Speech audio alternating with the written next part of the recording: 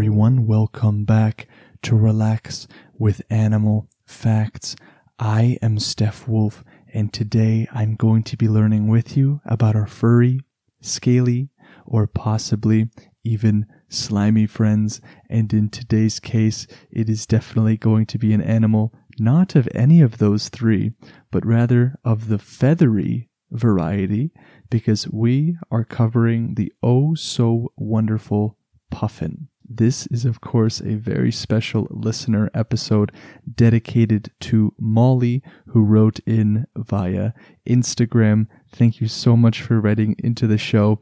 And if you would like to have an animal on the podcast that you'd like to learn about, you can send an email to relaxwithanimalfacts@gmail.com, or alternatively, you could always send a message to the Instagram, which is just Relax with Animal Facts. So this episode wouldn't be possible without you guys writing in. So Molly, thank you for writing in, and thank you to all of you who continue to write into the show saying very nice things, and sometimes things that help me improve as a podcast host. I also appreciate that, because this podcast, I do enjoy learning about animals, of course, but I put the work into this podcast so I can hopefully help some of you out there. So whatever advice I can get to make the podcast better and make it more enjoyable for you guys to listen to, I am always listening with open ears. And now we are going to read a review from Apple Podcasts. So as it turns out, there are more reviews on Apple Podcasts than I originally thought. There seems to be a different amount of ratings and reviews on the different devices that I use. Cop 1991 from Great Britain writes, I was looking for something I could listen to at nighttime to fall asleep with, that was easy to listen to and I didn't have to keep up with episode to episode, and this was the best I found. The host has a very soothing voice, thank you Cop, very nice to listen to, and the content is actually very interesting and very easy to listen to as I fall asleep. Thank you so much for that wonderful review. I can't tell you how much it excites me and makes me glad that you guys can take some positive things out of this podcast, because it's pretty much the entire reason why I do it in the first place. So I'm happy that the show can be a help to some of you out there. And all the way from Great Britain. That's amazing. So before we get into the facts of the show, let us first, as always, sort of scan our body and see where we're carrying some of that tension. So I know that for some of you, it might be in different places than for me. For me, it's almost always in my shoulders, in my neck area. So maybe for you, it'll be in your legs, or it'll be, somewhere else, in the arms maybe. So if you can just direct your attention to where you're carrying that tension, and you can try your best to let that go as we go into this immersive experience with me, Steph Wolf, into the coastal cliffs and offshore islands where puffins live. So I got my facts from heyiceland.is, worldwildlife.org, and mentalfloss.com. Those websites have so much information, not only about the puffin, but about plenty of other animals, and I highly recommend you guys going to check them out, because all of the facts of this episode are coming from these three sources. So for the first fact, there are 4 species of puffins, 3 of which are slightly distinguishable from one another. The Atlantic and horned puffins look quite similar, with the exception of a blue-gray triangle at the base of the Atlantic puffin's beak. During the mating season, straw-like feathers protrude from the crown of the tufted puffin's head. The 4th species, the rhinoceros auklet, which is a great name, if I may say so, doesn't look like the other 3. It's actually ashen-colored, with a rhino-like protrusion during the breeding season, although it is still technically a puffin. So here we can see that while they might look quite similar, they could have some distinguishable physical characteristics, which we see on this show time and time again. Puffins only possess technicolor bills and their matching orange feet that you might know them by already during the spring breeding season. Just before the winter sets in, they shed this colorful outer bill and leave a noticeably smaller and duller colored beak. So they aren't exactly so colorful all the time as some of the pictures suggest, but we're catching them in their best during the breeding season of spring. But even without these vibrant colors, the puffin is still something that is very, very cute to look at. So we actually have two different facts about the name of the puffin, and I saved one for the end, but here's one for now.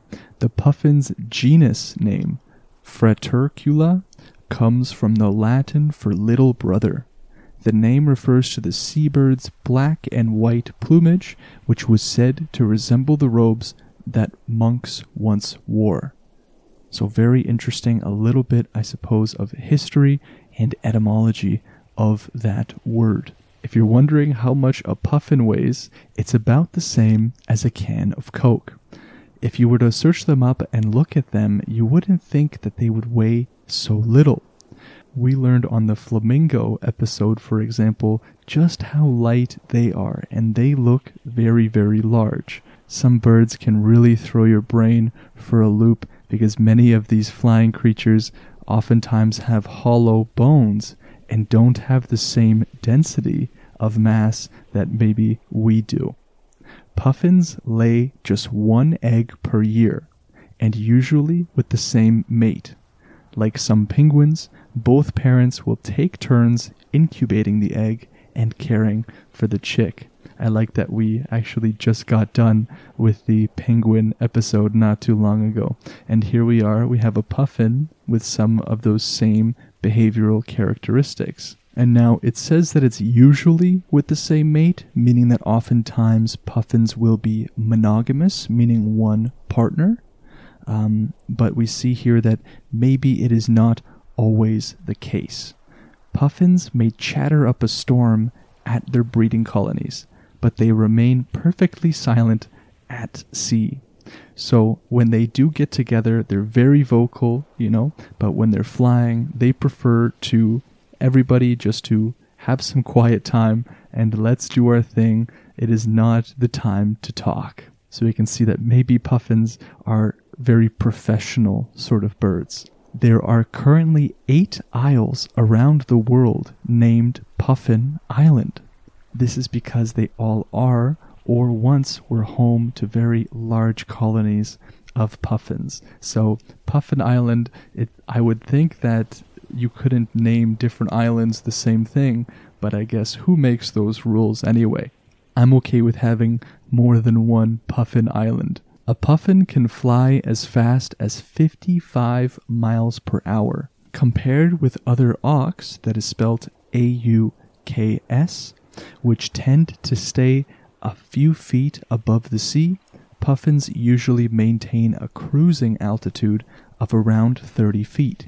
60% of the world's puffins breed in Iceland. So Iceland is the place to go if you want to see puffins breeding. 60%, guys, of the whole world. What an honor Iceland has there. Puffins are one of the few birds that have the ability to hold several small fish in their bills at a time. Their raspy tongues and spiny palates allow them to firmly grasp 10 to 12 fish during just one foraging trip. They thus can bring more food back to their young compared with other seabirds that tend to swallow and regurgitate meals for chicks. You guys know how on this show I like to compare the animals that we're learning about to human beings. And here, the first thing that comes to my mind is when your parents would tell you to unload the groceries from the back seat or from the trunk of the car. So you would go out and try to take as many groceries as possible, and if you had to go back for a second trip, you were a square. We had to get all of it in one trip. And that's kind of how I imagine the puffin to be, except for them, it's not necessarily a game, right? For them, taking those 10 to 12 fish during one foraging trip could mean the difference between life or death for their chicks. And being a parent to these little puffing chicks is a very demanding job. The mother and father have to fly distances to hunt food in the open ocean and then return to their chicks with these mouthfuls of fish. And we see just how many fish they can take in one trip, but parents can supply their young with fish more than 100 times per day. So of course, we learned on the penguin episode that penguins can't fly. They're flightless birds. But as we learned with puffins, although these guys look a little bit like penguins, they indeed can fly. But it is not without some serious effort. They have to flap their wings about 300 to 400 times per minute to stay afloat. And this is because they have very short wings and stout bodies. So they really have to try quite hard. So puffins do not construct the typical cup-shaped nest to raise their puffling, that is a baby puffin. Instead, they burrow into the ground, digging to a depth of about 3 feet with their beaks and their feet. And they will also find protected spots between rocks on steep cliffs, which protect these young birds from some of those predators. So it is interesting to see that these birds that fly tend to burrow into the ground. And I'm not sure if this is specifically because they have a harder time flying than most birds, that maybe nests up in high trees wouldn't exactly be the prime spot. They instead are going to opt to just burrow into that ground. If they already find a burrow, fantastic, they get to use it. If not, they will have to dig, and dig that is about 3 feet with their beaks and with their feet. So that's just so great. Puffins can live more than 20 years. When it comes to birds, puffins are going to lead some pretty long lives. Of course, if we're comparing to, some other animals, maybe not so long, but also with humans, not so long. But when you're comparing to other bird species, we can see that 2 decades is a good amount of time for them. The oldest known puffin that was documented lived to be 36 years old. And the species' maximum age is difficult to gauge because dated leg bands often corrode in the puffin's salty habitat or become entirely illegible as the puffins will nest in those rocky environments. And in fact, it's hard to track which puffins were even banded at all. Researchers will oftentimes, when they are learning about certain species, particularly birds, will put on those bands on their legs. We've seen this with some of the studies that were done on the Galapagos Islands, where these leg bands are very, very important to the researcher to identify which individual this is or which species is this. So in the case of the puffin, having that salty habitat can be a big hindrance to research, right? Because it'll just corrode and wear away that band, making it pretty much impossible for researchers to know, hey, this individual is part of our study, or this individual was part of our study. A puffin patrol helps rescue pufflings in Iceland's biggest puffin colony. Iceland is home to more than half of the world's puffin population, as we learned before. And each April, thousands of birds will return from the open ocean in order to breed. Residents of the main village on Jaime Island, the only inhabited island in the group, have formed a puffin patrol to help rescue pufflings who wander into town and to provide an estimate of the year's new chicks. In 2016, the last year for which data is readily available, 2,639 pufflings were brought into the Vestmannaeyjar Fish and Natural History Museum to be examined and then finally released. So imagine having that on a resume, everybody. I was a member of the Puffin Patrol. I feel like it doesn't even matter if you're applying to be a lawyer at that point, you're probably going to get the job. How can you say no to a member of the Puffin Patrol? So not only is this very cool, but it's also very important for preservation of species and for researchers to know how many are left in the wild. For the last fact of the episode, we're going to talk about the name Puffin again. The name Puffin refers to the young birds' roly-poly look, as according to Mental Floss. Puffins are called several names based on their appearance. Puffin is thought to come from the word puff, meaning swollen, because the fluffy pufflings do appear quite round. Puffins have also been referred to as the clowns of the ocean, or sea parrots, thanks to their amusing expression and colorful beak. Puffins have also been referred to as the clowns of the ocean, or sea parrots, thanks to their amusing expression and very colorful beak. I think that's just so great, and I'm not exactly sure how accurate this is, that puffins actually came from the word puff or swollen, so I'm not sure, but I think it fits the bill. I love learning about the names at the end of the podcast. I think it's always such a cool way to end the show, to learn, hey, where does this name come from? That is the final fact of the show. If you would like to hear about an animal on the podcast, make sure to send an email to relaxwithanimalfacts@gmail.com or follow the Instagram relaxwithanimalfacts and send a message to that Instagram. I reply to each and every one of you. I love getting new messages. They always brighten up my day, so keep sending them, guys.